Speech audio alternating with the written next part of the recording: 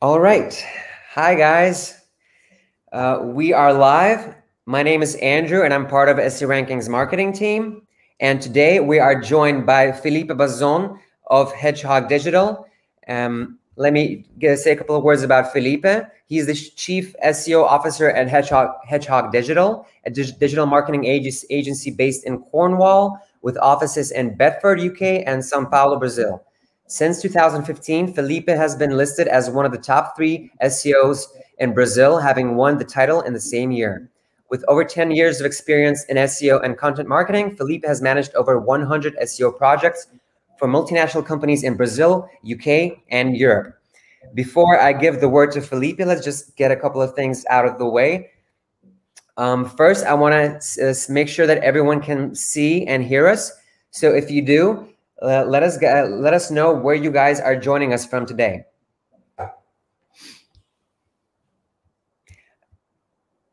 Yeah, I already see a couple of responses from Luis and Chivos. Just wait a couple of more seconds just to make sure that everything is going good. Malaysia, Italy. Okay, so thank you guys for joining us. So before I give the word over to Felipe, I just want to say what today is going to be about. Today we're going to talk about how to optimize for user intent. So you don't have to take any notes. There's going to be a recording. We're going to send it to you to your email inbox as well. You can catch it on our YouTube channel as well after. Oh, I see a lot of engagement. US, Ireland, Hungary. So from people from all over the world. Malaysia, excellent. So there will be a replay, and we will be giving out a little something at the very end to all of you guys. So, and we will have a Q&A session. So make sure to find that chat. So yeah, you already did. And that is where you should just throw in your questions, and I will monitor them, and we will have a Q&A session with Felipe at the very end. All right, so without further ado, I'm going to give Felipe the word. Take it away, Felipe. Hi, Andrew. Thank you very much for having me here. Thank you, SE Ranking. It's a pleasure to do this webinar with you guys. I already did one for the Brazilian audience. Now this is the first one for the broader audience here. It's very nice to see. I got my chat here. It's a lot of people sing from other places like Ecuador, Canada, Israel, Hungary, Egypt, Italy. So hi, everyone. Thanks for being here. And today we're going to talk about this theme that's how to optimize for user intent, how to optimize for search intent, a very important part of SEO nowadays. So I'm gonna share my screen here, and I think I'll need Andrew to give me a hand when I press play on my let me know when you guys can see it. I got you guys on the chat here. Not sure if it's already, yeah, it's there, so good. Sorry for the inconvenience here, guys. So first things first, I always like to introduce myself for those who doesn't know me. Just Google my name, Felipe Bazon, B-A-Z-O-N, and you know a bit more about myself. I've got a profile on like different blogs around the world. I blog for different companies. I've got my own agency, which is Hedgehog Digital. So I think this is the new business card, isn't it? Our SERP, our search engine results page, for our name and for a brand name. That's how I do when I want to know more about someone or a company. So without going with all that extensive resumes of I've done this, I've did that, just Google my name, get to know me. You find my LinkedIn profile. You can add me there. That's where I'm more active. I'm not much of a Twitter guy. So if you want to get to know my content, what I do in detail on a day-to-day basis, I'm always sharing stuff on LinkedIn.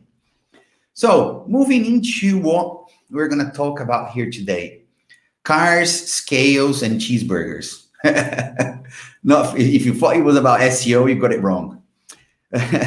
Not really, guys. So these 3 images here, like a Rolls Royce, this representation of a scale, but you see that it's not exactly that, and the cheeseburger. What do they have in common? These 3 things, let's say a car, a cheeseburger, and what is a representation? The first representation of the buyer's journey were in 1904. They were all created in the same year. So yes, if you think about the current, and it's very similar, you understand what I'm talking about when I show you different images here. If we're talking in 2021 about a buyer's journey, or how users get to the awareness stage, to the action stage, to the transaction stage from 1904, I think we're a little behind. I think we need to review how we think about our buyer journey. So this was the first mention of the buyer's journey using the AIDA model in the Salesmanship magazine of 1904. So over 115 years, or nearly 120 years old, the representation of the buyer's journey that we use nowadays: the attention, interest, desire, and action. And since then, this similar method or representation of the buyer's journey has taken different forms, but they're still very linear if you think about it. Awareness, consideration, decision. This is the more convenient AIDA model: attract, conversion, close, delight. Some of them trying to get a little bit different, but they're still very linear. They're still like that line between awareness and purchase, or advocacy, or loyalty. But they all kind of like represent the same thing. It's a very linear way of thinking about how our user will get to your products or to your services or convert on your website. So if we're still thinking about this funnel, I think we need to rethink the way we are considering creating our strategies. And this is where the whole theme of this webinar comes into place. We're going to question the current buyer's journey. We're going to provoke the way it is, because things are changing. There is this article about the search intent in the marketing funnel from Think with Google, where when I saw that, I said, this makes a lot of sense. And we've been using this at Hedgehog in our strategies for quite some time now. So what we need to think about is forget about everything we know about the traditional marketing funnel. Why? Because nowadays we have different touch points. Our journey or our decision process, it's very, how can I put it? It occurs in different moments. Like, it's unpredictable, it's unexpected, as we're seeing on that phrase there. So we turn to our devices at different stages, and depending on how we are impacted by an ad or a necessity. So if we're still compiling our strategies, thinking about the traditional sales funnel, we are going to lose a lot of business nowadays, especially putting together a concisive SEO strategy. Why I'm saying that? It's not just me that's saying that. Google has already understood that. And there is this PDF or this study, Decoding Decisions, the Messy Middle of Purchasing Behavior, which is decoding the messy middle.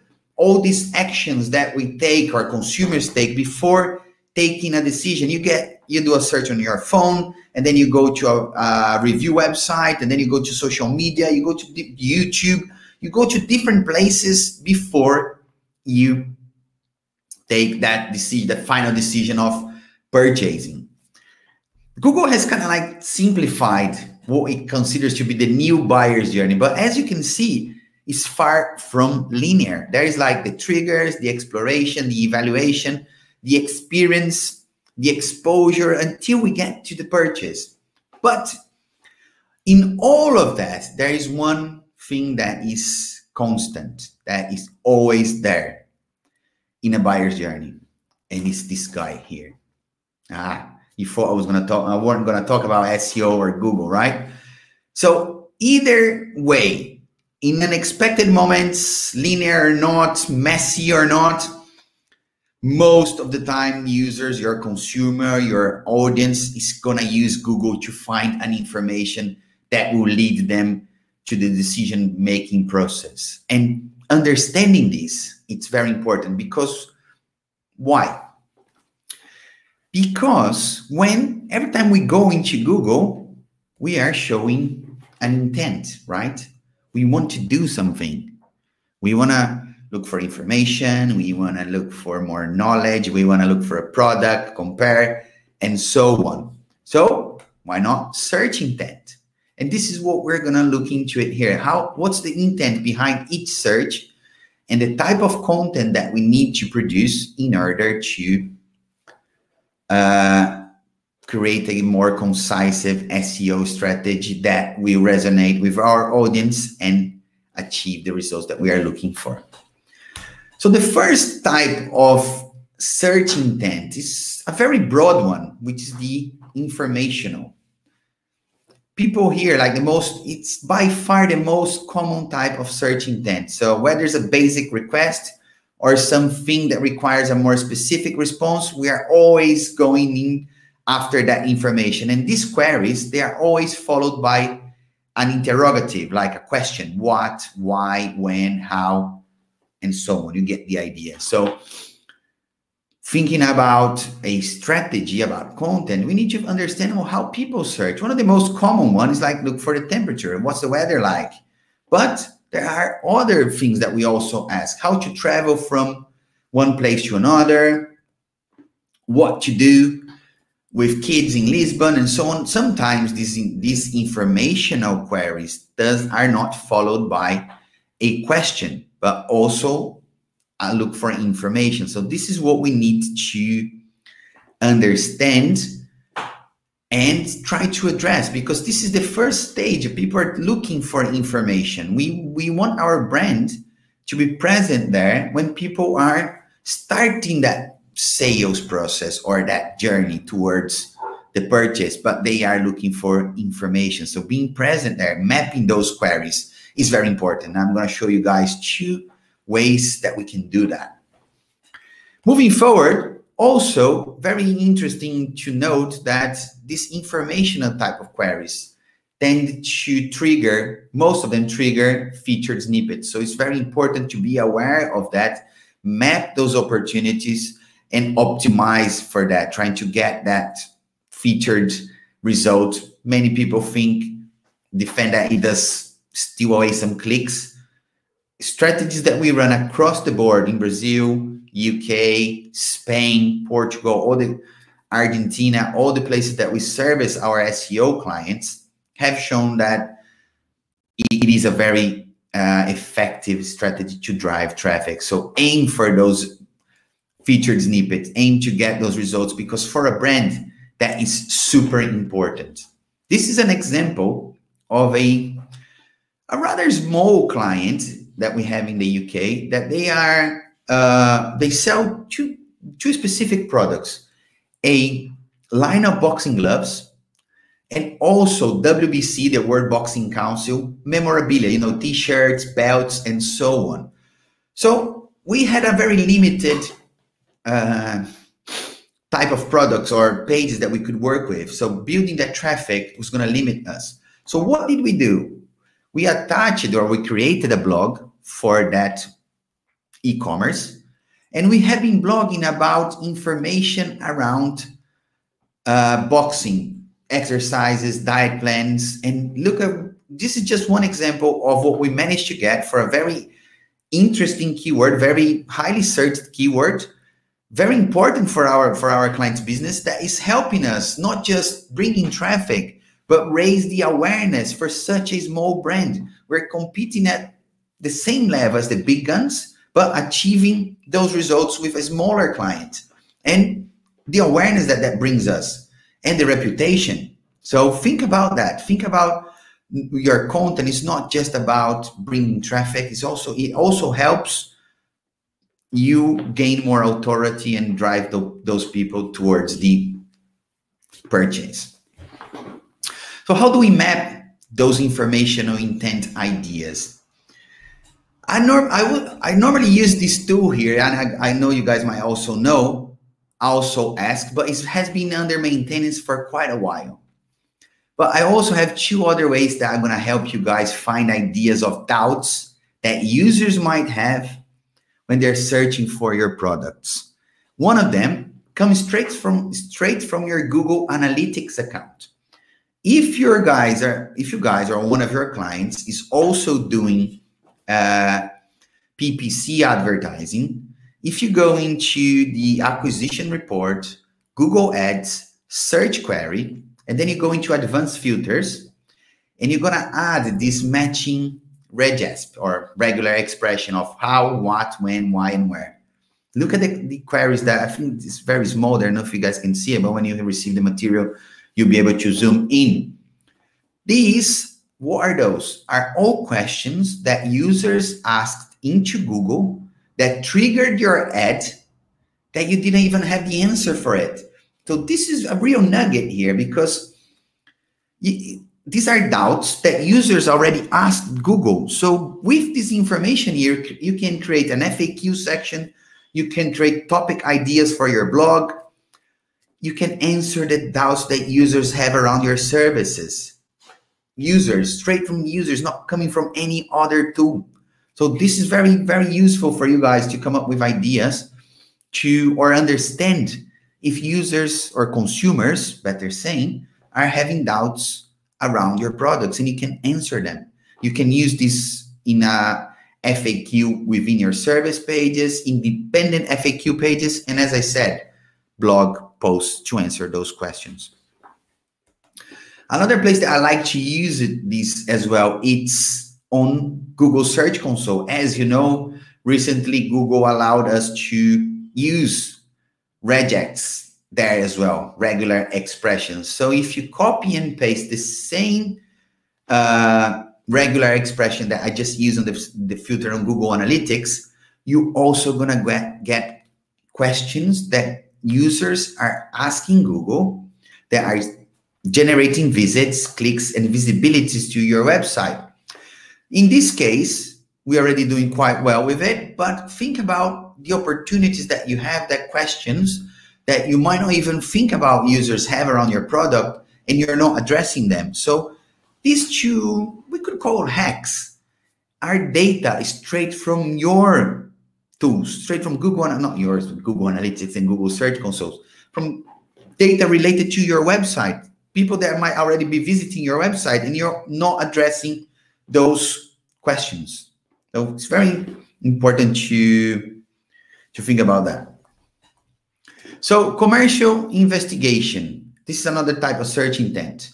Think about here the user he already knows, he doesn't know what he wants, but he's starting to compare things. He already knows, but he hasn't decided for the brand, he hasn't decided for the type of product that he's looking for. So this intention sometimes might be expressed like a comparison. People might be comparing types of different products to come up with some ideas. So here, like looking for a best accounting software, as you can see, people are like searching for it. He wants to know which is the best one. How do you address that? Maybe creating a list and so on. But most popular is when you compare 2 different products like Mac and Windows laptops, or when you do a comparison between different type of products. Like this one it's in Portuguese, but I just want to emphasize that it's very important to analyze the SERP. When you do a comparison, like this is like Nike football boots against Adidas football boots. This is a SERP with traditional search results. And as you can see, all results are video coming from YouTube. So if you reverse engineer this, an article is not going to cut it. When you see a SERP that brings that type of information, you need to understand that this is what users want. So a textual content here is not going to cut it. You need to understand that and address that with the right content. Otherwise, you're never going to rank. And here the similar in Portuguese, from Portuguese to English now is slightly different, but as you can see, videos are also on the highlight there. The people also ask box. My point here, guys, is understand the SERP. Look at the SERP for the terms that you want to rank for and try to understand what Google is showing up there. This is going to help you address the intent. Moving on, the third type of intent is the most common one, I would say, when you're thinking about purchases, which is the transactional intent. Here, the user wants to buy something, but he's not all the time that he's going to use the name of the product. Sometimes he's going to look for cheap iPhones or Nike running shoes or buy sunglasses.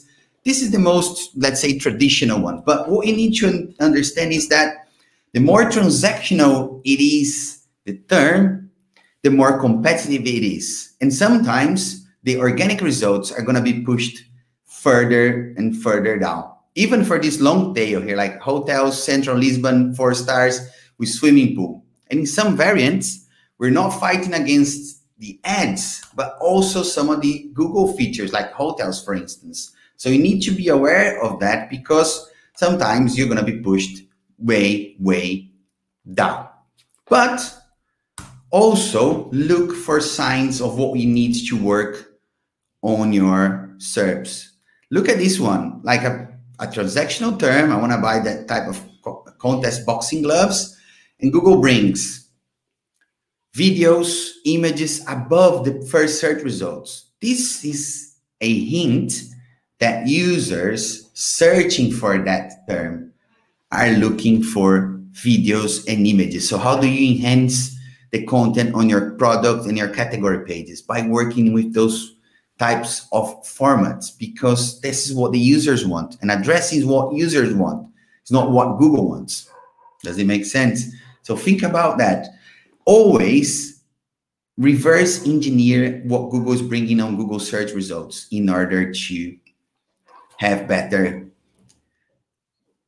optimization strategies in order to address the user intent. So I think you guys getting the picture here. I'll have a few more examples, but this is where we are leading with this. Another place that we have been looking into optimizing quite a bit in bringing traffic and also sales for e-commerce is Google Images. A lot of consumers are using more and more Google Images to look for products. So also make sure that your images are well optimized and you're showing up there, and that will help also create an extra source of traffic to your e-commerce, to your website, and so on. So again, going back here, if you see images, and don't forget to look how your rankings are looking on Google Images, because this could be a very profitable source of an extra organic search traffic to your website. Two more types of intent here, guys. Navigational. This is like a very straightforward one. Users want to find a specific website, but they can be bothered to type in www.seranking.co. They go into Google and search for information. So most of these queries are branded terms. And why it's so important to look for that? Here's just an example. A lot of people use Bing to find Google. That's very bad for Bing, but that's the sad truth. But what I want to highlight here is the fact that when you're talking about navigational intent, you need to cater for your brand. How does your SERP look when someone searches for your brand name, for your name, for your client's name? Are you taking care of that? A good friend of mine, Jason Barnard, I'm not sure if he coined the term, but he's the one that always saying that your branded SERP is your new business card. And it is, isn't it? Because when you do a search, when we get to know a brand, you need to do a search. What do? You go and search for that brand's name and see how it's looking and looking for the website and so on. So it's very important to cater for that. So make sure that your brand SERP it's well taken care of. Your meta description is good. All your site links are showing up well. Are there other positive results that can be shown on your SERP, or there are negative ones? Try to address them as well. So cater for your brand SERP. It's very important. It's your business card. Sometimes the first point of contact between you and your new customer. And the last type of search intent, guys, is the location based. Here are local search queries, you know, when you're looking for certain places in Cornwall or the famous coffee shops near me types of searches, or the type near me types of searches. So sometimes you say, but I'm not just a local brand, I'm like an e-commerce. Do I need to cater for that? Sometimes it depends on your type of business. But these queries are normally dominated by what? Look, the local pack. Therefore, it's super important for you to cater for your Google My Business listings. Make sure you're optimizing that to its fullest, you know, from business descriptions to adding more images, looking for reviews. So it's very important because, as you can see, similar to what we saw in like with the hotels example, that the Google put a lot of ads in that box of hotels, similar happens here. So local queries, you need to look into make sure that you're showing up in the local pack. So optimize your Google My Business, make sure you're using the correct categories, the descriptions. If you have products, list the products there, images, and most importantly, go after those reviews. Talk to your customers, ask for reviews. They are one of the most important ranking factors within the local pack or Google local results. It's just like another example when someone does coffee shops near me. This is a very kind of like broad type of term, but again, you need to make sure that your business is showing up on the local pack. I know there is the proximity factor here as well, but I think the first and most important feature is like to make sure that your business, your Google My Business listing is up to date. And now, before I continue, I think Andrew will share with you guys, we've got a detailed guide on how to optimize for search intent, our comprehensive guide around search intent optimization. That there's a lot of information there that you guys could follow through. It's a very detailed guide. I hope it helps you complement what we just discussed here. And if you have any doubts or any questions, we can address them at the end. So how do we understand user intent through SERP analysis? Remember that I told you the example of these guys here.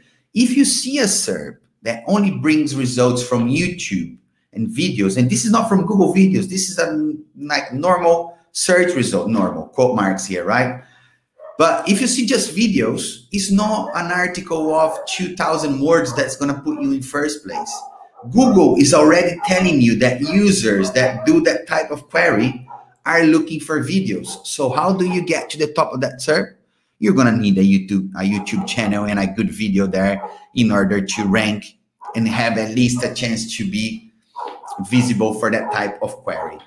And just to re-emphasize, give users what they're looking for and look into what Google is telling us. If you see videos and images, the video carousel, the image pack at the top of the SERP results, Google is already telling you that people searching for that query are interested in videos and images. How do you enhance your content? How do you increase the relevancy of your content?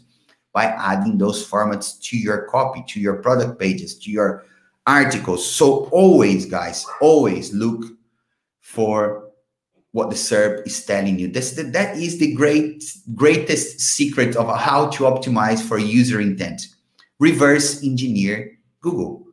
It brings you a lot of information, a lot of insights there. And be aware of where your users are. Even though this is a rather slightly old information from a study that Spark Total from Rand Fishkin published a few years ago, it's still very similar. A lot of people are still using, obviously Google, but Google Images is growing quite fast. Google Maps as well, and YouTube. So make sure to understand where your users are and make sure you are optimizing or producing content and present in those features, because all of them you can apply SEO, Google Images, Google Maps, and even YouTube. So if there's a search box you can optimize for, you can improve your rankings there. So make sure you understand that. Make sure you understand where your audience is and try to deliver that to them. And just to sum things up here, guys, I like to use this image because, you know, Piccadilly Circus is one of the most expensive billboards in the world. But if you think about, look at this image, look at how interesting it is. Nobody's looking at that billboard there. I'm not saying that you shouldn't be there. Obviously, if you have the money to advertise on Piccadilly Circus, by all means, please do so. But my point here is, like, some people, the world nowadays is very, very busy. People are just like crossing everywhere. Well, nowadays it's slightly different, as you know, but we're not paying attention to those type of things. But when we go into Google, we're already telling people what we want.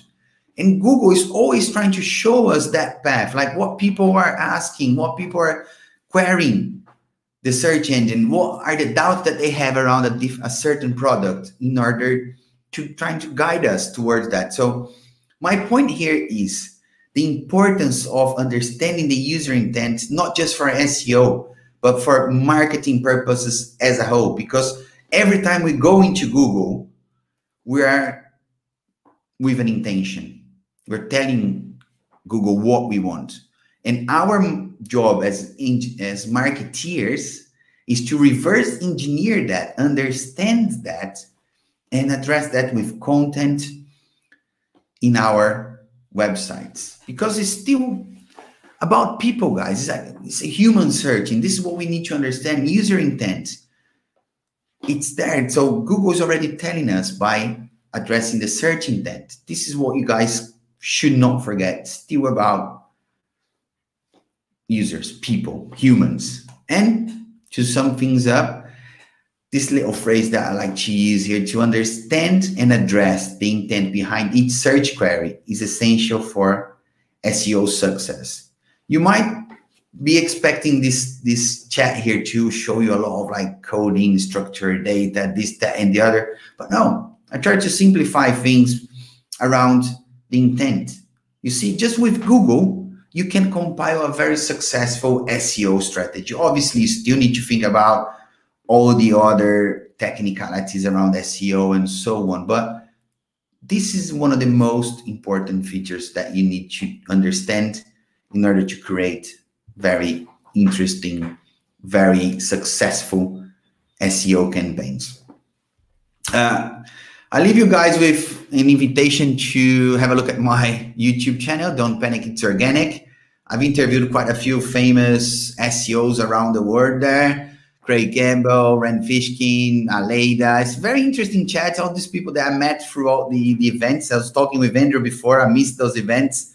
So yeah, I invite you there. And if you want to follow me, or extend the chat towards the social channels, I'll be a pleasure to talk with you guys there. And yeah, muito obrigado. Thank you, Felipe. It was a lot of information to take in for sure. So we're gonna send over all the information to our viewers so that they can soak it all in at their own pace. And right now we have an opportunity to ask Felipe any questions relating to the topic of the webinar. And just to get things started, I have a question on my end. When you were showing earlier on in the presentation, the featured snippet, what about the zero position? Is there some way to optimize for this featured snippet and still get benefits of people interacting with you? Because is there some piece of advice that you can say that will get people to still click on you and get the featured snippet as well? Look, there are a few things that you need to address in that point, because Google has some limitations around featured snippets. So for instance, if you notice that the query that you are trying to get the featured snippet is a list, trying to make a list bigger than 8, because Google truncates the results after the 8th point, and that has like click for more. So you're trying to kind of like hack what Google is showing up. Similar with tables and even with the paragraphs. So, and most of the time, the information is just a part of what they're looking for. So we use as a part of optimizing for feature snippets to try and get more traffic. You know, it does you can't have the ambiguity now. You mentioned rank 0, position 0. Since 2019, Google removed that ambiguity from the search results. You can't be like on the result or like below the featured snippet and on the featured snippet as it was before. Nowadays, you're either on the featured snippet or on the top 10. So being there is just like where you're going to get the click. Okay, thanks. So just guys, I want to remind you that this is the Q&A session. And if you have any questions related to the topic, we are welcome. You are welcome to ask them. And the next, I could ask you another question, but let me just see if somebody starts joining in on the discussion.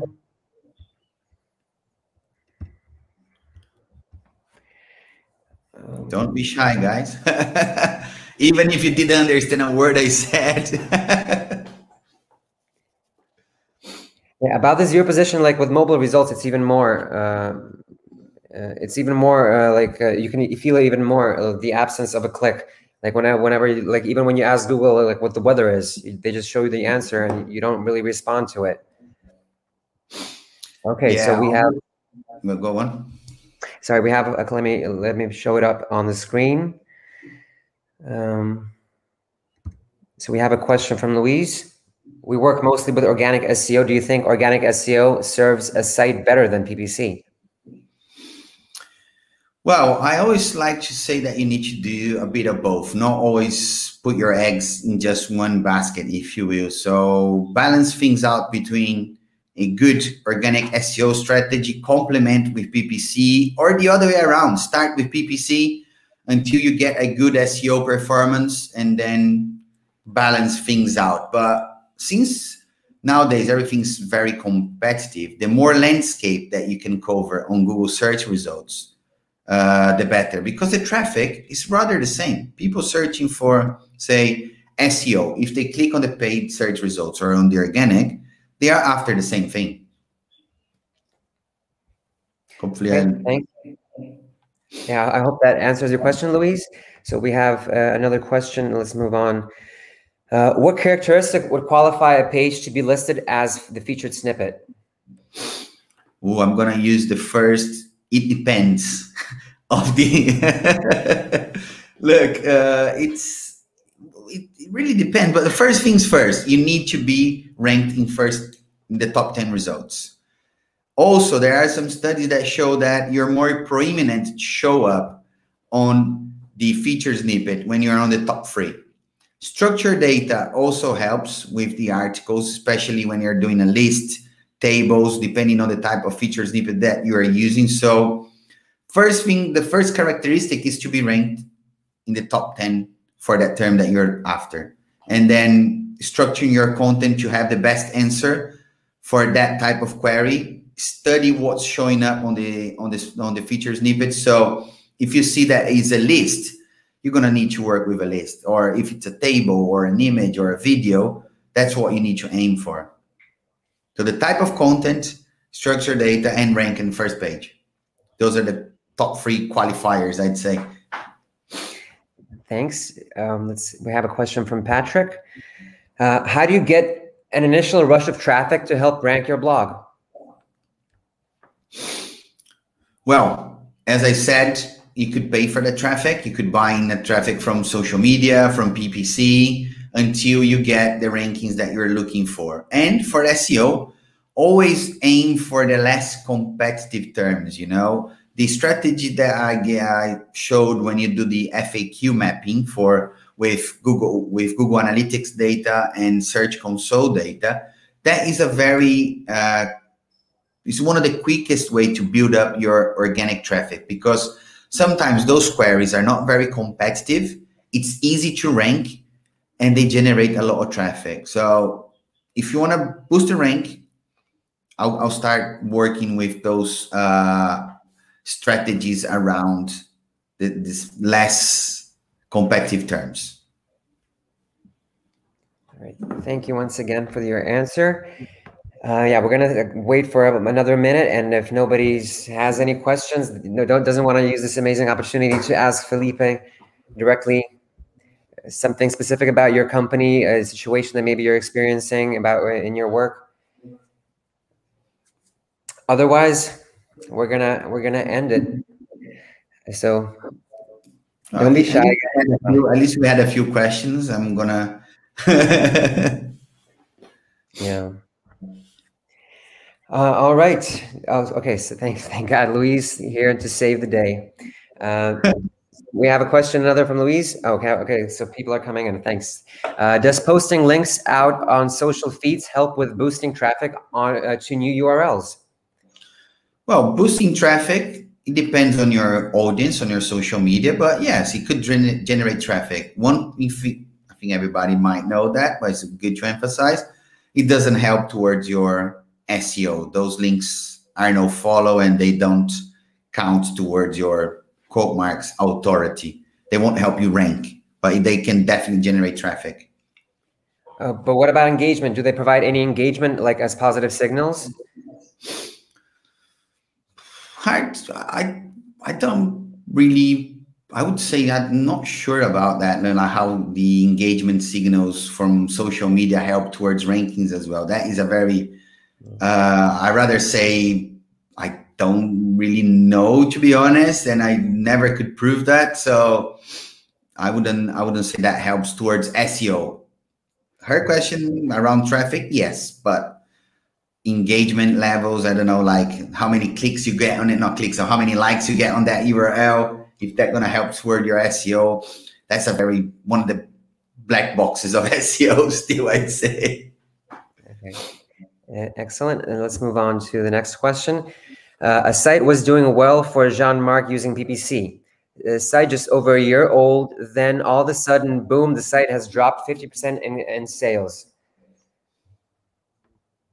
It does really well.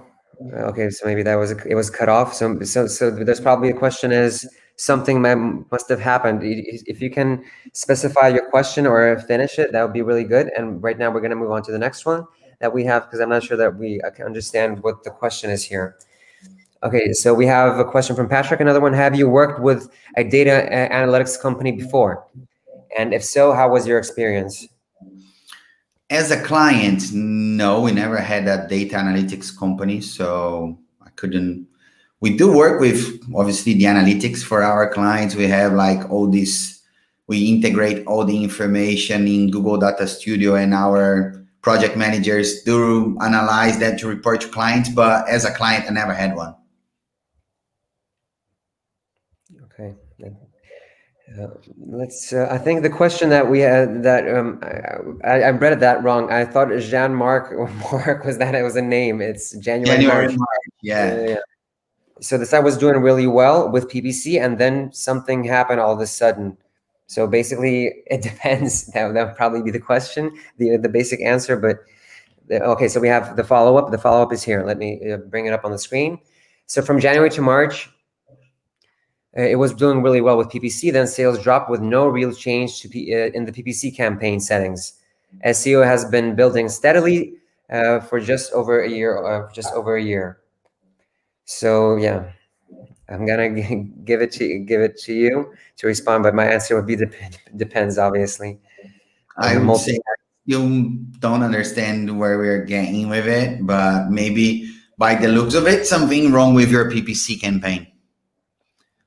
Perhaps maybe your competitors did something to beat you. So you could definitely take a look at your competitors to understand what was happening to your SERP specifically for those keywords, maybe.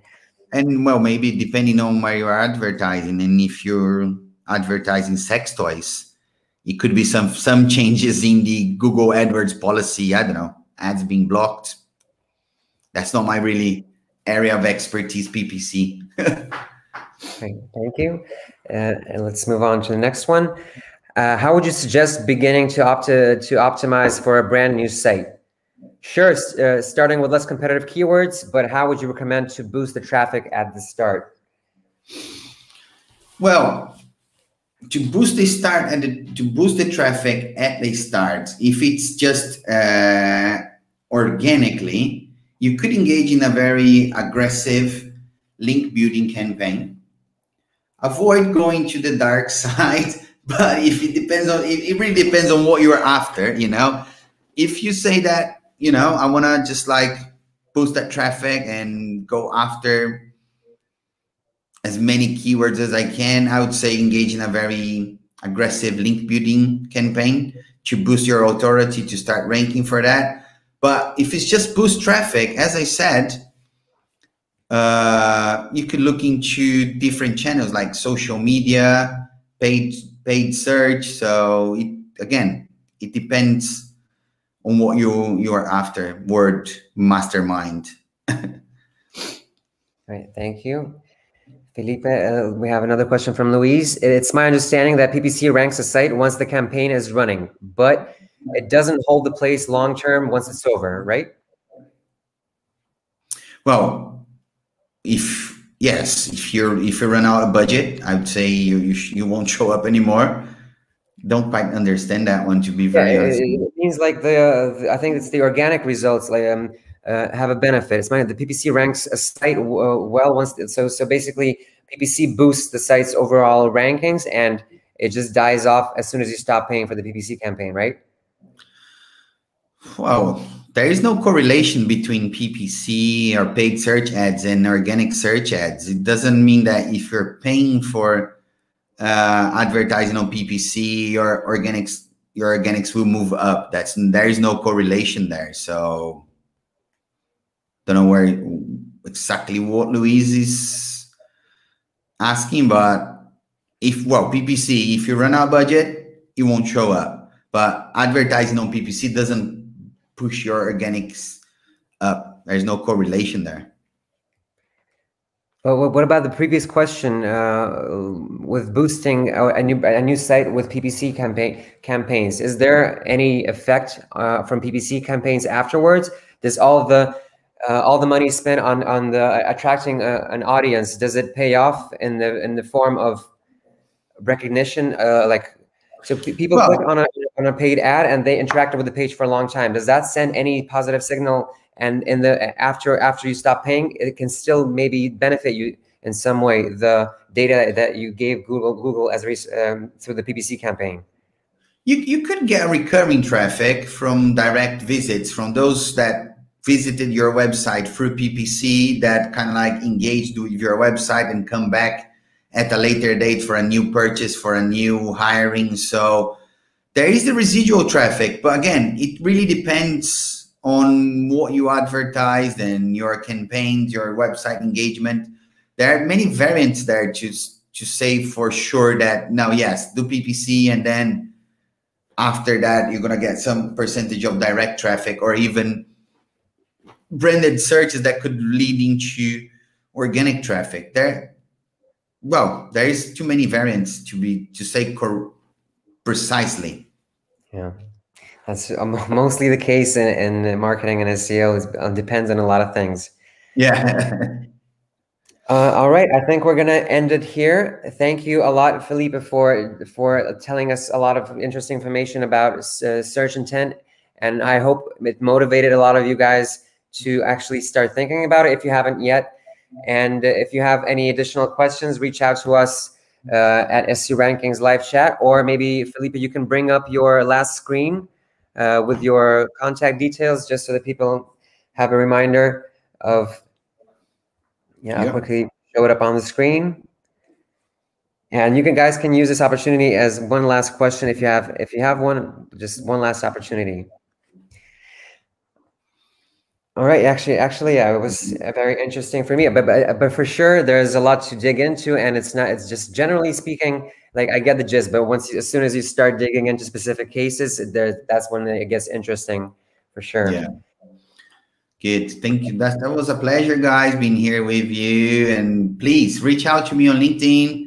Hope you guys like the search intent guide that we shared here today. And yeah, I'll be always available if you need me to take any doubts outside here.